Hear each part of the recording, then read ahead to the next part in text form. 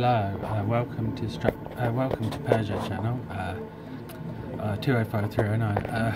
So this is just a quick video on what's inside a solenoid. So this is one I disassembled it already. So we got what you do.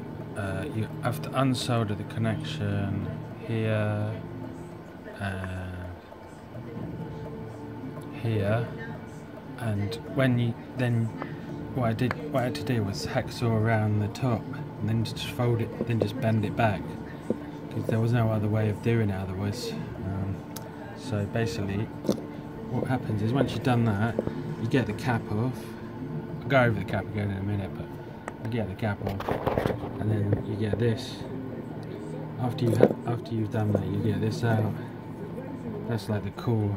So you got this bit. This cylinder is where the magnetic, the iron core from the solenoid, from the starter motor. There's another piece missing, but on this video, but that when you that's the thing that slides back and forward.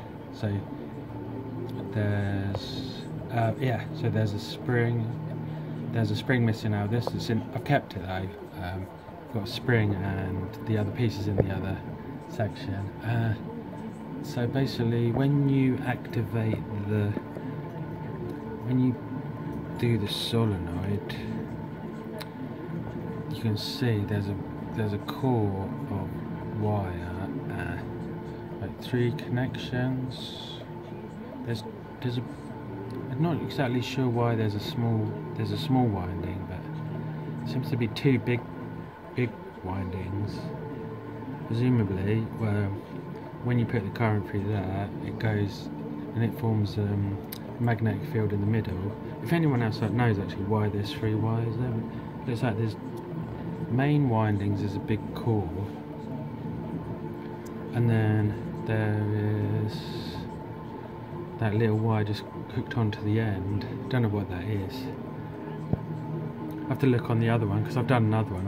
I'll do another video after this. This one I've taken apart 2 of them, but on this one, that was the first one I did. I snapped it off by accident because I didn't solder that. I didn't unsolder the joint, but I think I can still use it because you can just wind one back. So then it had this thing on the top, exactly the same. It's like this. Just a cover, I think that's just a cover. There's that little solder connection off that one as well. That had the same thing. A thin wire was soldered onto there. This is just the casing for it. That bolts onto the starter motor. Then you do up those screws. Yeah, there's a spring. Usually has. Yeah, in here there was a spring. I've still got that. So those do up onto the 8mm nut. And then yeah, when you power it on, forms a core, and then it pulls the plunger thing back down, and then this is the cap for it. Yeah, this is the right one. They're both the same, but that one, yeah, this one I forgot to solder off the connection. So on this one, it's got like 2 studs. The thing that went wrong on these was I used it for so long. It's when I couldn't get the engine started. I melted it. It's got so hot that it's melted the casing, and it's not lined up anymore. So these are no good. So I took it to bits just to find out what was inside. But basically, what happened is I've got this little plunger thing inside it, and when the other thing moves back, this thing gets pushed back. It's got a spring on it, and it makes a contact. So you've got this permanently wired up to the live terminal on the battery, and then that obviously makes the contact, which makes the power flow through the starter motor windings. I need to see. I think you can get new caps for them.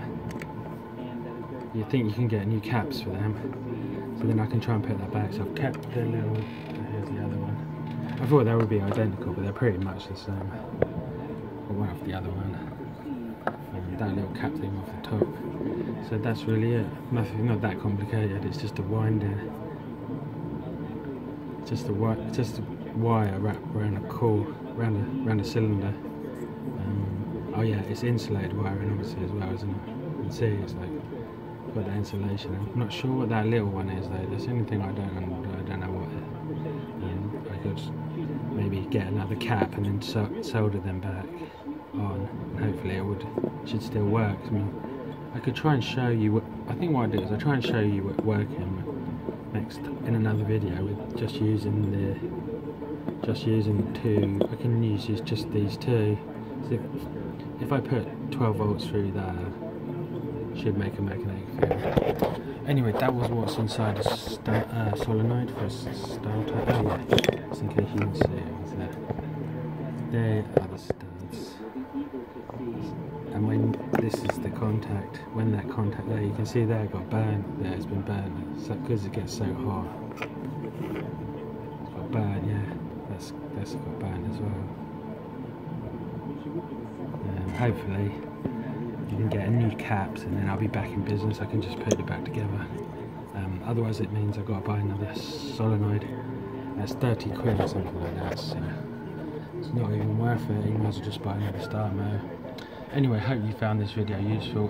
Please like the video, please subscribe to the channel for more videos. Thanks for watching.